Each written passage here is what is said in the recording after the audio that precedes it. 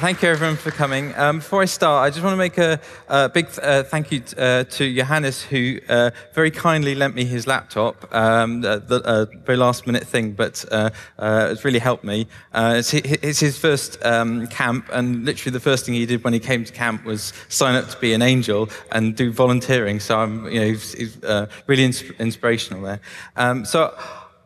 I'm Dan Hagon. This, for me, is my second camp. I came to the camp in 2011, and really that opened my mind to hardware hacking as something that I could possibly do. I literally came to the camp with no idea of which end of the soldering iron to hold, basically. And so in the subsequent 3 years or so, I quit my job, and I now run a company along with my family doing wireless control for model railways. And this talk has really come out of the research that went into the power supply side of that. But more importantly, this talk is really to sort of give back to this community, just something to say thank you for the sort of the things that I've learned from this community in that time. So why is the talk called Singing Capacitors and Whining Inductors? Well, these are the key components that will generate the signals that we can use to perform these side channel attacks. And we'll see actually that they almost certainly are leaking really, really important information, and they probably shouldn't. So I just want to take you back now to 2013.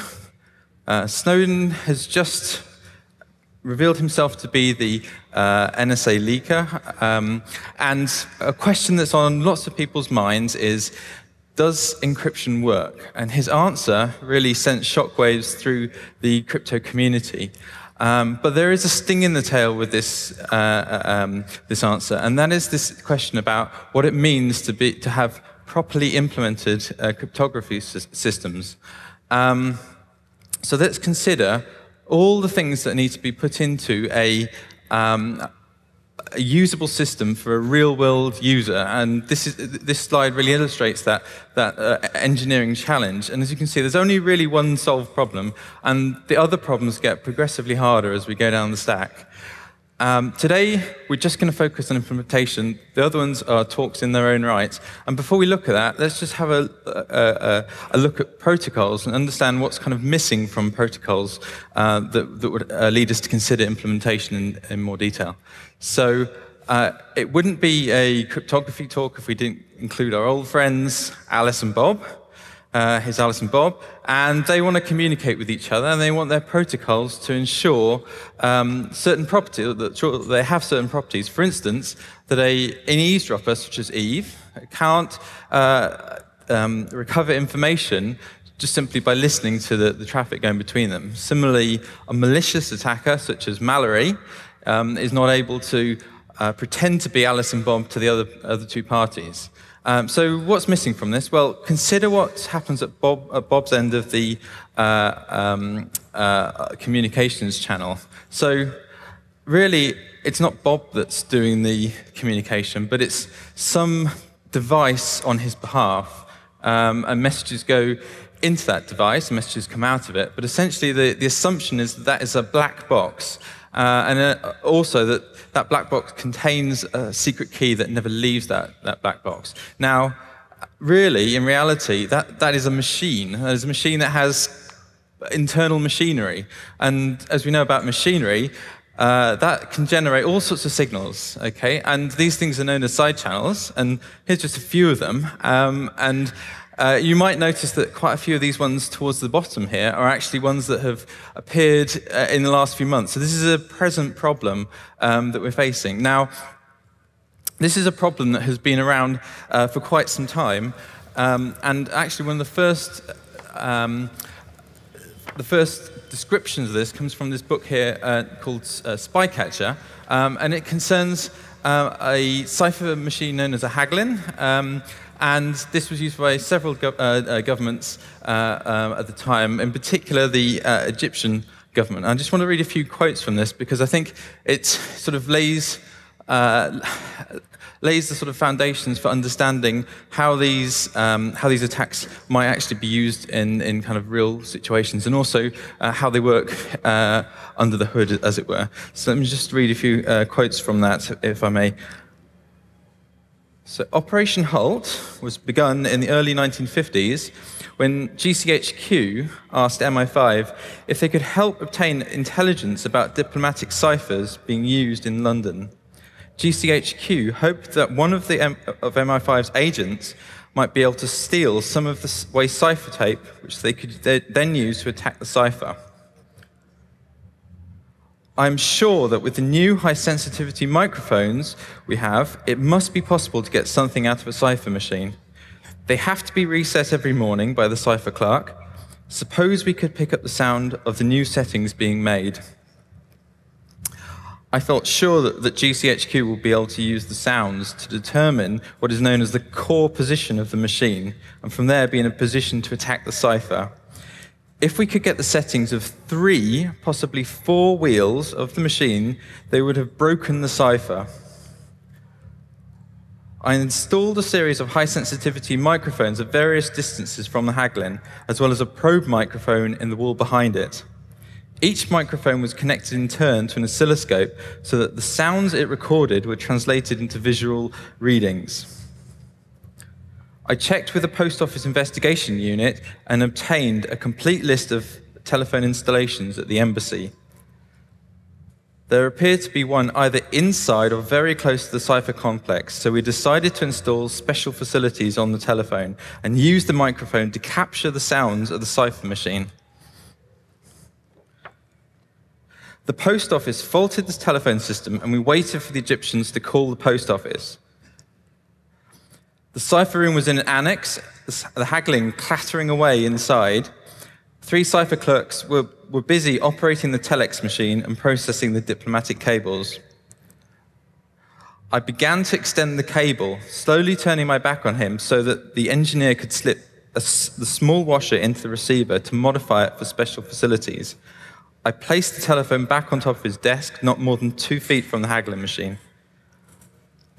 I hurried back from the Egyptian embassy to the 7th floor to monitor the sounds from the receiver. It seemed at first to be an electronic haze, but after some fine-tuning, the clatter of the haggling was clearly audible. The new technique of breaking ciphers by detecting intelligence about the machine through technical surveillance became known by the code word engulf. It was a vital breakthrough. The combined MI5 GCHQ operation enabled us to read the Egyptian cipher in the London embassy through the Suez crisis. So there's a question that is left as a result of that, which is how did they get from the sounds that the machine made to a determination of the positions of these wheels? We can perhaps look to see a more modern equivalent of this, and that is something known as keyboard emanations. So this is the idea that you can take a keyboard and the sounds that it makes, and then determine from those sounds, for instance, what passwords are being entered into the keyboard. So one of the earliest papers on this used a neural network for classifying key presses. And so I looked to see if I could actually do a similar kind of thing, perhaps on a slightly smaller scale. So I took a laptop and hit the Enter key. It makes a different sound to the, well, that's actually the space key. The space key and the Enter key. I did that until I was basically bored. And so I've got some training data there, essentially. And then I then compute an FFT over each of the individual key presses, and create a neural network. And my output from my neural network is 1 for, say, space, or 0 for enter.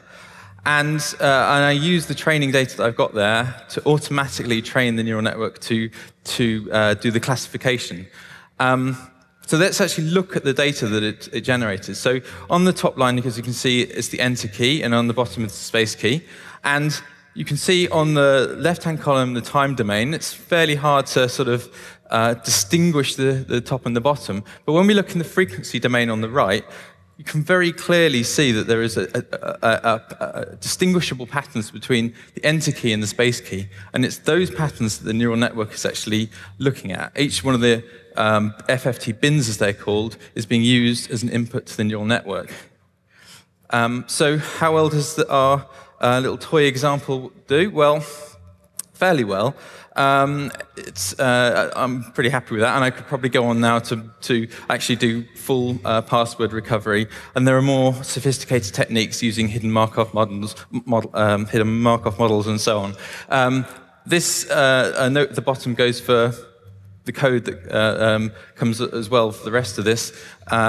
It will be online later, but if you really need it now, come talk to me after the talk. Okay, so we've just looked at passwords, but this talk is really about cryptography and in acoustic cryptanalysis. But actually, acoustic cryptanalysis really is an extension of a type of attack known as a power analysis attack. So we can learn quite a lot about acoustic cryptanalysis by taking a look, first of all, at power analysis attacks. And you'll see there's a very slight change that's required to go from one to the other. So let's have a look and see how power analysis attacks works. So consider what's going on internally inside a machine. This is a NOT gate. It's a CMOS NOT gate, which means the transistors are complementary. When one is switched on, the other one's switched off. So we tie the input to VCC, or logic 1, and current then rushes into the gates of these two transistors, but eventually goes towards 0. And current is then sunk from downstream gates, okay? So then what happens when we connect the input to ground, so that current then is sunk down to ground from those gates, and we then source current to the downstream logic gates. Okay, so the take-home message from this is power is only consumed when switching occurs, okay?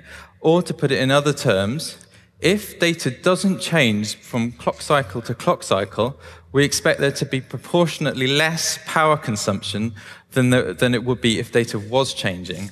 Okay, so how can we exploit this property? Well, let's look at a toy example here. Okay, and in this toy example, we'll focus first of all on the second step. Okay, so we're going to measure the power consumption of this last operation, which is taking a constant register R0 and clearing out register R1, okay? And what does that do? Well, basically the power consumption will be proportional to the number of bits that are set in Z. Now, how are we going to use this? Well, at the top, our first operation is taking the exclusive OR of register R3 and R2, which is values X and C. Now, X is supposed to stand for something unknown, something that doesn't leave the machine, either the key or something derived from the key. And C is something chosen, or it's the ciphertext, but it's something that we can actually change in the system, okay? So let's consider then what the operation of exclusive OR, which is what's being used here, actually does. So when C is 0, when a bit of C is 0, X and Z are the same. But when C is 1 or set, X and Z are the opposites of each other. So we basically have a mechanism here for flipping the bits in X, putting them into Z, and now measuring how many bits are in Z, okay? So let's look at an example here. In this example, we start off with C as all zeros, and this gives us a baseline. So in this example, 2 bits are set. So we know that there are 2 bits set in X. Okay, we first flip the least significant bit of C, and that results in 3 bits. So what does that mean? Okay, well, the only bit that has changed in Z is the least significant bit. And we now know that there is 1 more bit set than there was in the previous one. So that must mean that is 1. And we know that C is flipping the value in X. So we have our first value in X. That must be a 0. And if you look at the remaining measurements, you can essentially read off the value. It's going to be 0, 1, 1, 0. So there we go. That's a toy example. Is this practical? Not really, because it requires us to know a lot of internal details about this machine, and also we need to get the timing quite precise. And actually, if you think about a modern processor, it can allow out-of-order execution and all sorts of other things. So this is not going to be practical, but it actually it contains within it the sort of main ideas for a lot of the attacks. So let's look at a more practical, and this is an actual setup that I put together. So what did I do? I used an AVR microcontroller. I created a naive implementation of AES. Now, maybe you don't know what AES is. We'll talk about that a little bit more detail later on. But just for now, some encryption algorithm, okay? We use one pin of the microcontroller, and we sample that, and whether that was set or not, that sets or resets the least significant bit of the key that we're using. Okay, so this allows us to see the difference between what difference that actually makes. We use what they call a current sense resistor, very small value resistor, and we use that to measure the current going through that resistor.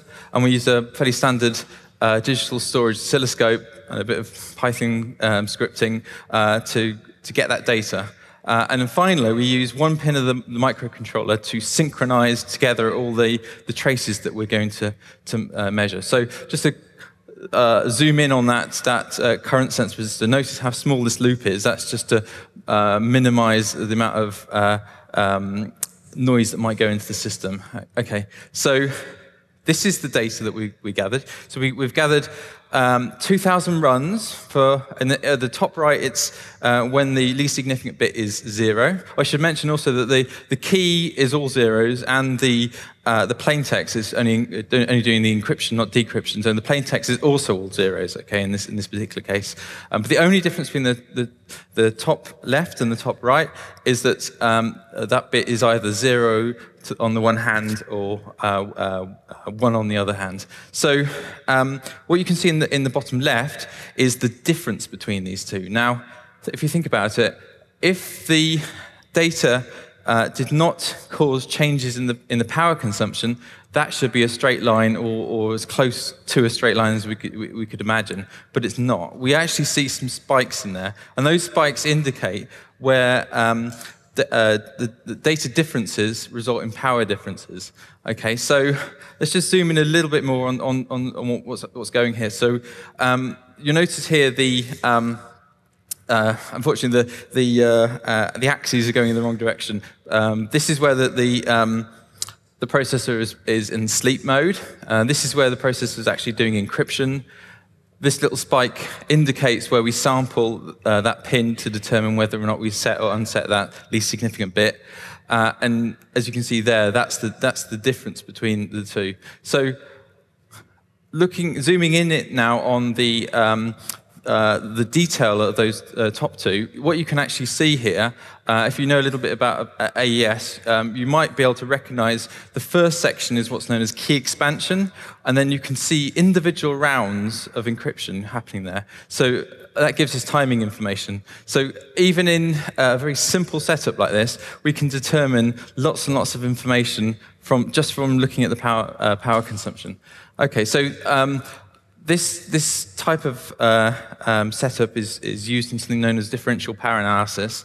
So the basic idea with that, very similar to what we did there, except we put lots and lots of data into our system, or lots of input into our system, and then we look to see we make hypotheses about what the key might potentially be.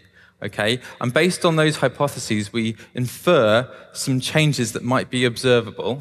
So that might mean that the most or the least significant bit, or whichever bit it is, might be set or unset. And we use that to partition our set of traces. And if our hypothesis is correct, then the difference between those two traces will be much greater than it will be in the other cases. And the more traces we take, the more significant that those differences become if we pick the right hypothesis. Okay, so that's differential power analysis. And we've just looked there at a symmetric crypto system. Let's look at something known as modular exponentiation, which is required for RSA, for public key crypto systems. So you might be looking at this mod n business and you're thinking, what on earth does that mean? Okay, well, you're all experts in that, because if I was to say to you, The first day of the year is a Monday. Tell me which day of the week the 100th day is. Well, you'd be computing 100 mod 7. What you'd do there is you'd repeatedly subtract 7 from 100 until the value you had was less than 7. That's all mod does. However, you don't need to know that, really, to understand what's going on here, because it's the exponentiation part we're kind of interested in. Now, if I were to give you the value y in this case, and I was to say, what is the value of x? It turns out to be a quite hard problem. It's known as the discrete log problem, and it's what gives RSA its security, essentially. Remember that in a second, because it will be important when we discuss when we discuss modular exponentiation, making that efficient. So how do we make it efficient? Well, the naive approach is to multiply the base by the exponent, by the number in the exponent. So in this first example, we're looking at where the exponent is a power of 2. So we can recursively group pairs of terms, and so we see that we've gone from 3 multiplications to just 2 there, and you can imagine with very much larger numbers that becomes even more efficient. If we don't have a power of 2 in the exponent, we can factor out into powers of 2, expand, do a little bit of rearrangement, and we end up with the standard form, which is basically starting from the most significant bit of the binary expansion of the exponent, and so we basically square at each bit as we go along, and we multiply only if that bit is set, as you can kind of see in this particular example.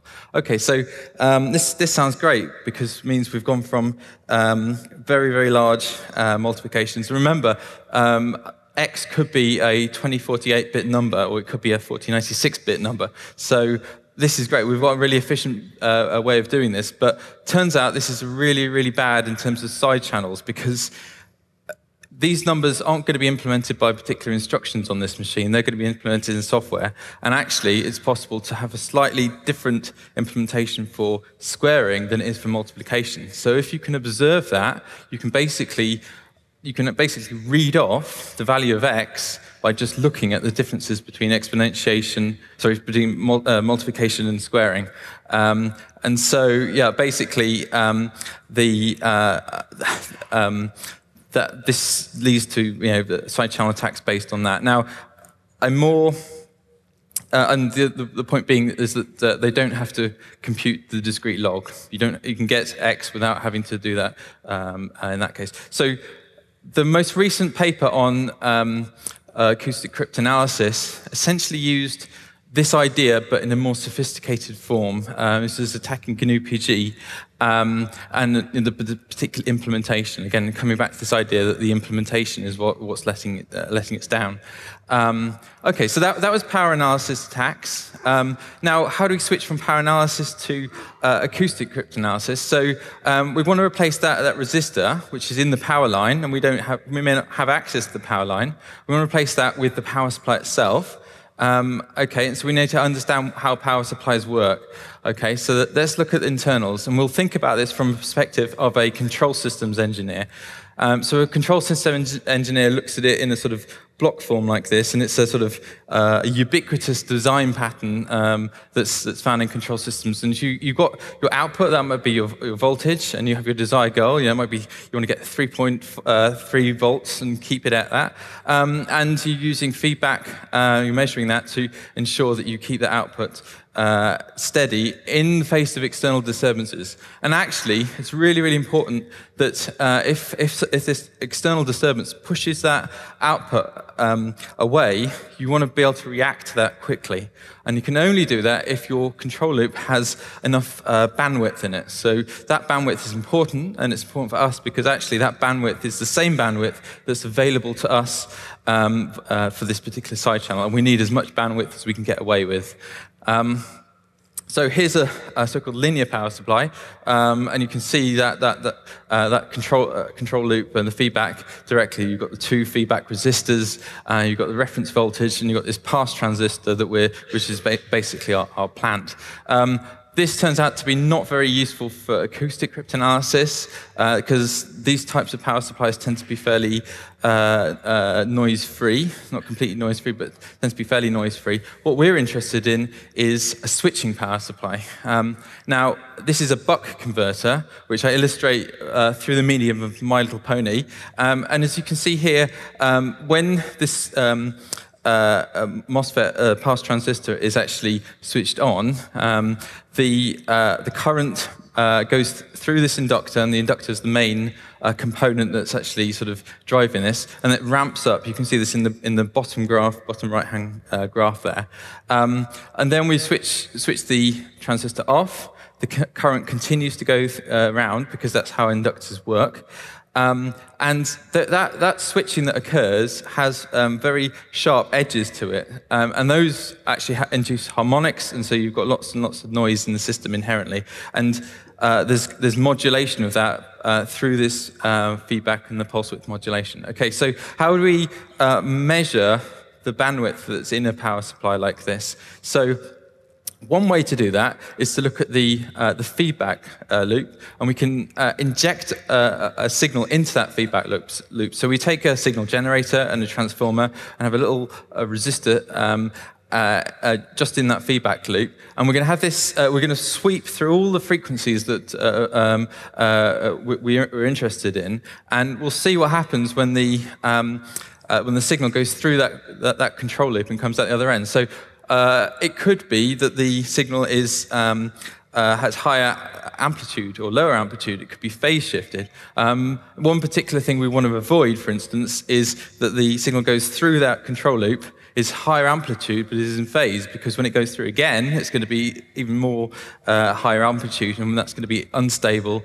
It might even oscillate. Okay, so the control system engineer will create something known as a Bode plot, and will basically look to ensure that there's enough margin there. But he can use that plot to determine how much bandwidth is available in that power supply. Okay, so we've got a power supply theory behind us. Let's look at an actual power supply. This is an evaluation module, and it has the connectors, so we can put our function generator on there, and you can see there the various components we've put there before. Look in particular at the inductor and the capacitor. Those are the things that are actually going to generate the noise in the system. Okay. Now I put this onto a setup basically. I've got a box there that resonates, so that amplifies the sound. I've also got a cone. Now, if you look at this, you kind of think, well, doesn't that look a little bit like a gramophone? And that's no accident, because really, if we're going to use a function generator, we could also use an MP3 player or some other device like that, as I've got here. And so let's see if we can play some music through our power supply.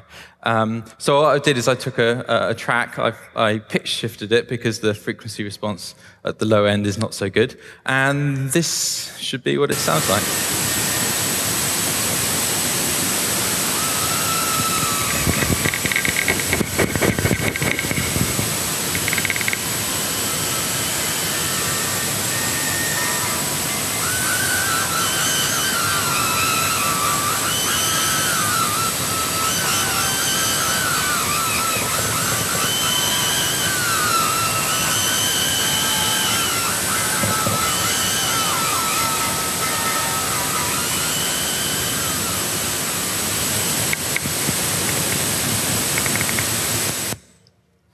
Okay, you may not be able to hear that so well, but that's a sound recording by a blues singer called Bessie Smith.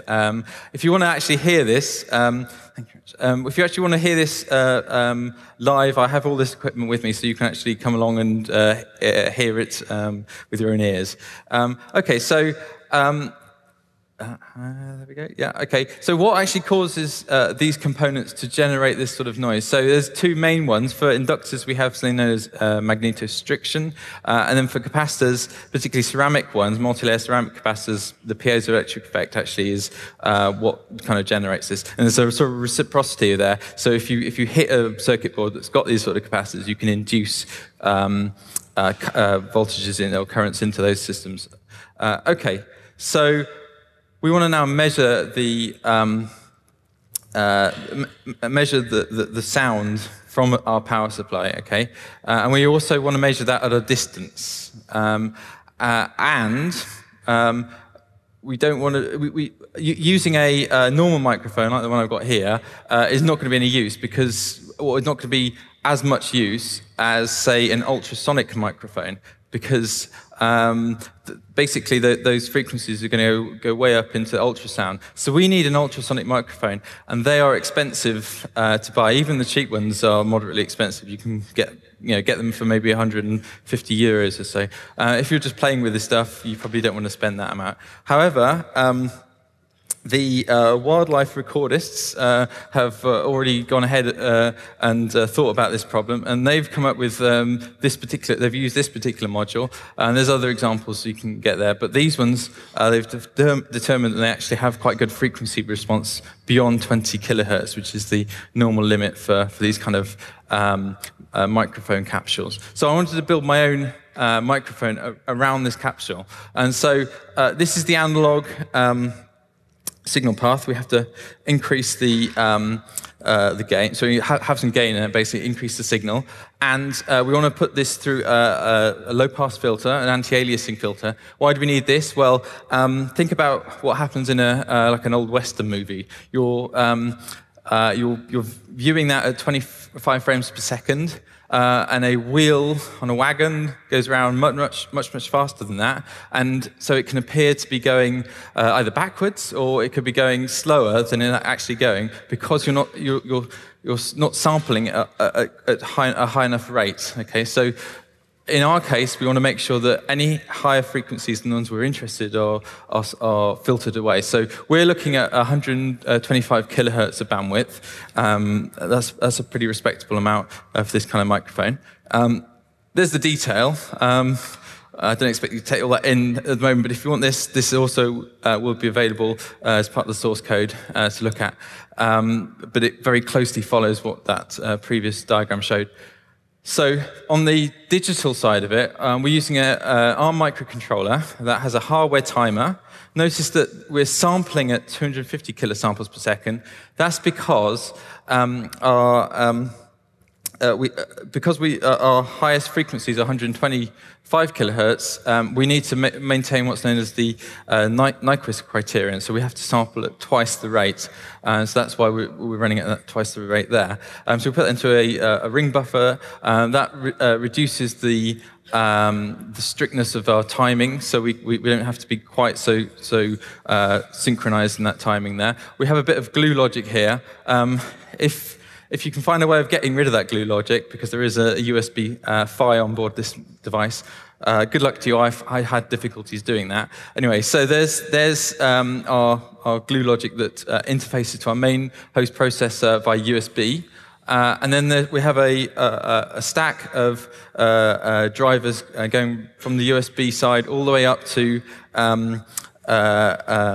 wrapped code for using with NumPy and Python scripts and the rest of it. So this is what it looks like. And the final thing we need to do is we need to make sure that we can actually record a distance, okay? So what we actually need is essentially something that has high directivity. So we could either use a shotgun mic, but for ultrasound, you might have to sort of scratch your head and think, well, are those slots the right distance apart and the rest of it? Easy way of doing that is to use a parabolic reflector. So if you notice that the focal length of this reflector is 5 centimeters, and for 20 kilohertz and above, we can fit several wavelengths inside that focal length. That indicates to me that this would actually be quite good for ultrasound. It probably wouldn't be good for normal speech, okay? So I've sort of tested it, but not really long distance. If you want to test this later on, come talk to me. That would be a good thing to try out. So here's more close-up pictures of that. So I tested the sort of frequency response using a rodent repeller, and you can see quite a nice, pretty sort of spectrogram there.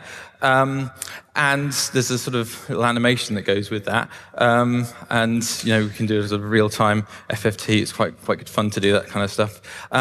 Now, later on, we're going to very short while we're going to want to look to see how we can actually do the signal processing on the acoustic cryptanalysis side. So it's important to understand when we've got when we're actually picking out particular frequencies, we want to think about tracking that frequency over time. So that might the amplitude might go up or down, and that might be useful for us. So if we were to take our FFT frame size to be the entire sample, that gives us no locality. So we can't really measure a period of time. So reducing the frame size gives us greater locality, but we then sacrifice resolution. I think this is potentially related to Heisenberg's uncertainty principle. I'm sure somebody will correct me on this. And then the other problem we have, if we abruptly cut off our sample, we have these side lobes, as they're called, and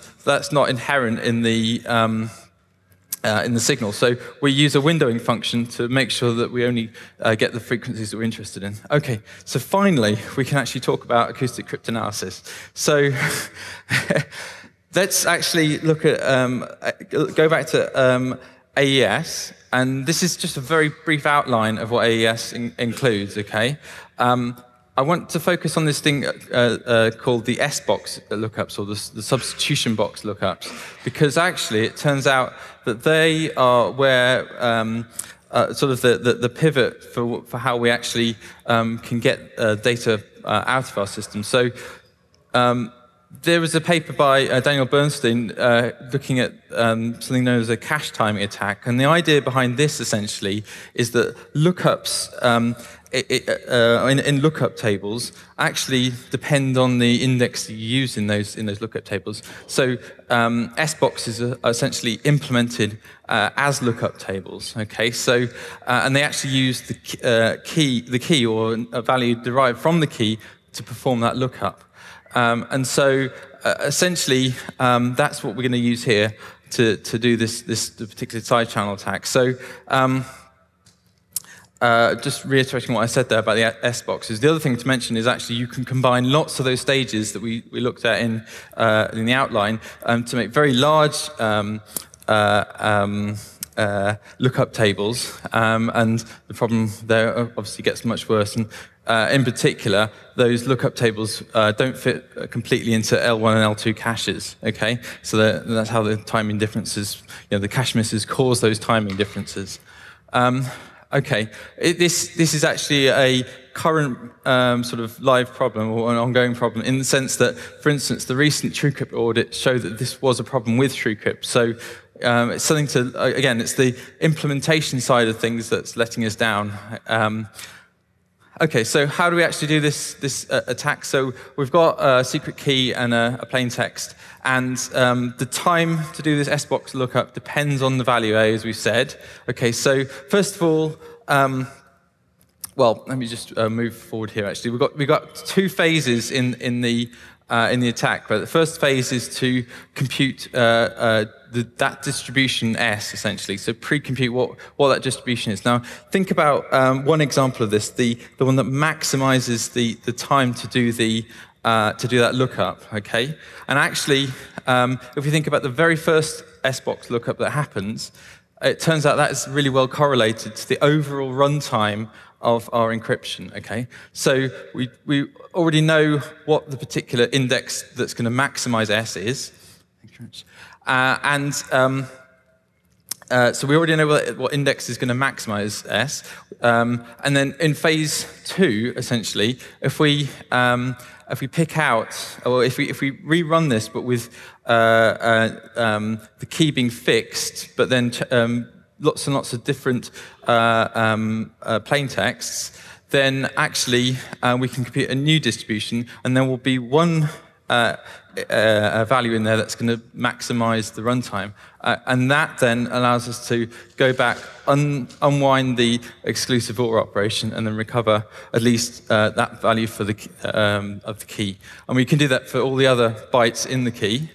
And so that's basically in outline how that attack works. Now, just think about what this actually requires. All it requires is us to know the runtime of our program. Okay, so let's look at how we can actually do that. Now, this is an actual sort of experimental setup. I've got a motherboard here. I've taken everything out. I've even made my own heatsink to get rid of the fan, basically just so that I can have that as quiet as possible. And I've got a power brick. Again, I put it on a resonator to increase the sound. And I'm now going to sort of send packets to that and see how long that actually takes to run things, and see if I can actually measure that just through the power supply. So just to show you here in this sort of, if you like, a sort of proof of concept of that part of it. In the bottom left, we're going to show starting and stopping program, and in the bottom right, that actually tells you the CPU load, so whether it's 100% or so. And then the top is our real-time FFT. Okay, so let's just run that animation. There we go. So focus at the top primarily, and you'll see just now, yep, there's a phase shift there. Not phase shift, sorry, a frequency shift. And that occurs just as we stop the program. So we'll start the program again, okay? Right, so you can see the CPU load go up to 100%. Okay, and then we'll see again that when the program stops, we'll actually see that phase shift happen again. So the frequency shift, I keep saying that.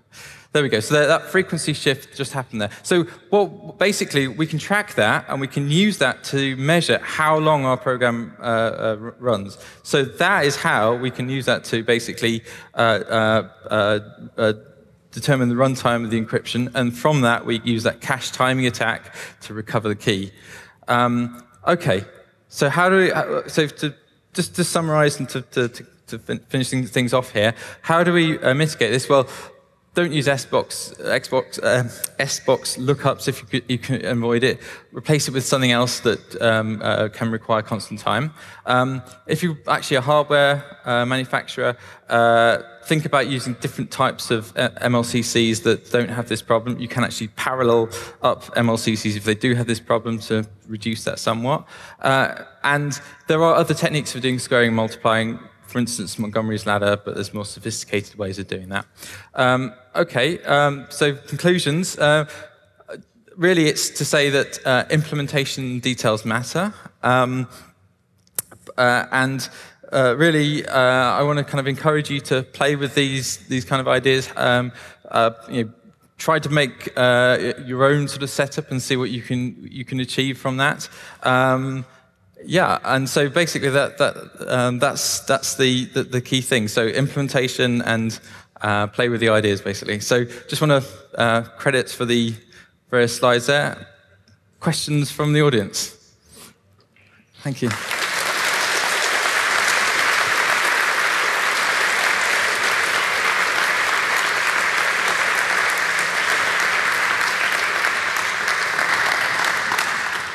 Yes, thank you for your talk. Thank you.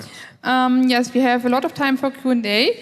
If you have questions, please come up to the microphones. If you don't have questions, please keep seated, because everything else would disturb the ones who have questions. So the microphones are here in the front. Until then, I'll make just the normal announcements. Please, if you go, keep your trash with you. Remember the thunderstorms. And yes, again, maybe you don't have heard it until now. Yes, the Ziegelei is quite happy with us, and they think we are good people here. So now there's a question.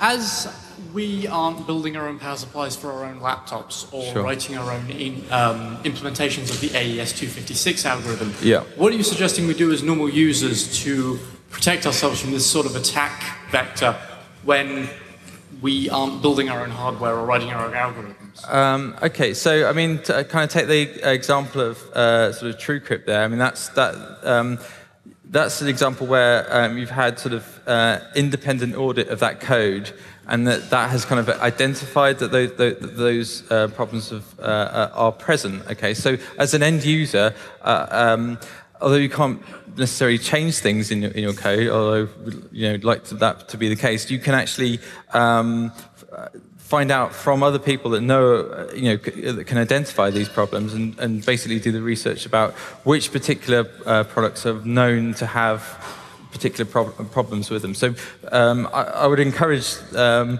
to be more auditing, if you like, of code that's out there in a similar sort of way. But yeah, I mean, other than actually sort of building your own hardware and testing it yourself, I think there's not a lot extra that can be done there.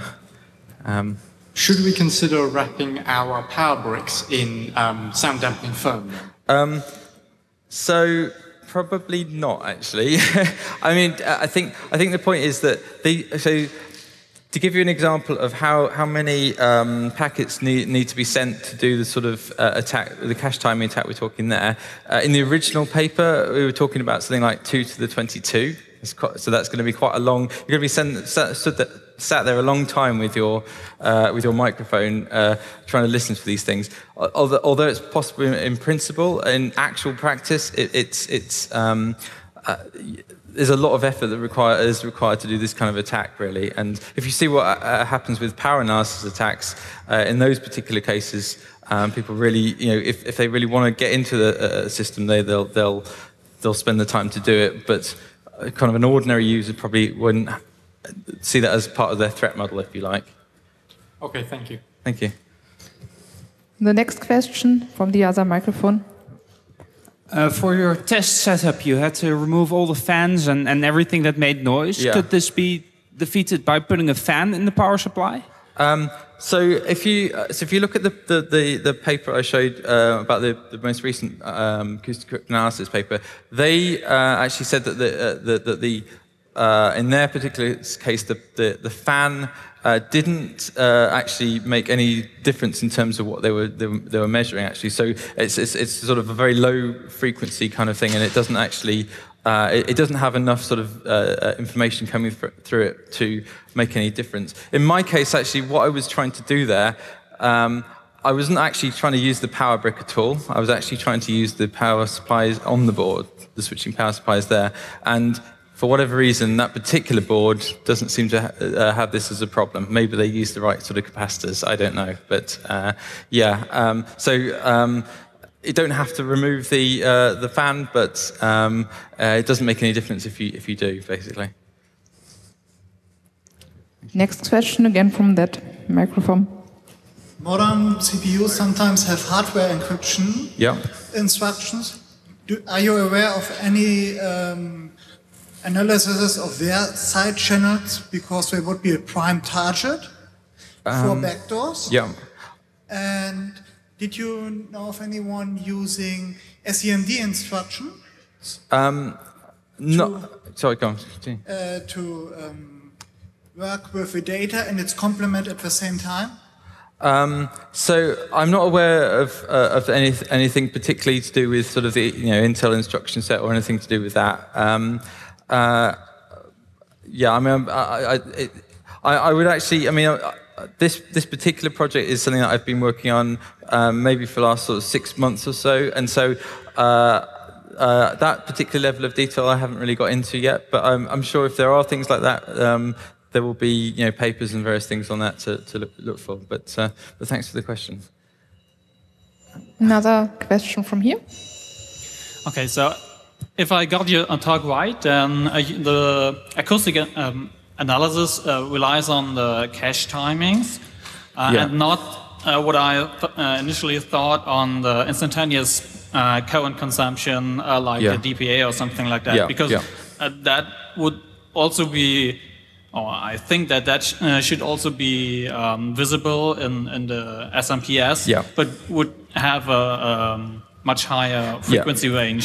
So the reason that I've used the cache timing attack here as a sort of an example, of sort of suggesting this as a way of doing it, is that I wanted this to, well, as I say, I'm learning this as I go along, and I wanted this to be as literally as the most simplest one I could possibly think of as a way of doing this. And so here, the only requirement is that you know how long the thing runs for, and it's very easy to determine that from that. However, as we saw from the as we heard actually from the power supply playing the music, there is a very rich spectrum in there, and so you can actually see a lot more information if you're really looking hard for that information. So definitely, it'll be in there if it's being transmitted on the power line. Yeah. Okay, but do you know of any attacks or papers which mention that they basically hear the instantaneous current consumption? Oh yeah, I mean, so if you actually look at that, I go back to that paper that I cited there, the most recent acoustic cryptanalysis paper. They actually, they can actually sort of see almost in sort of real time as it's computing as it's computing between different values in the modular exponentiation, so they can actually sort of differentiate those things in almost like a DPA attack there, as you say, in real time. So it is possible to do that, but I would class that as an intermediate to more advanced level of skill to do that kind of thing. Okay. Thanks. Thank you for the question. You have another question on that microphone? Thank you. Good talk. Thank you very much. I come from a professional audio background. Okay. And one of the things that's fairly well known is that because of ground bounce and ground noise issues, you sometimes get noises in the recorded audio that correlate with mouse movements and such. Okay, yeah. This being essentially the same thing. Yeah.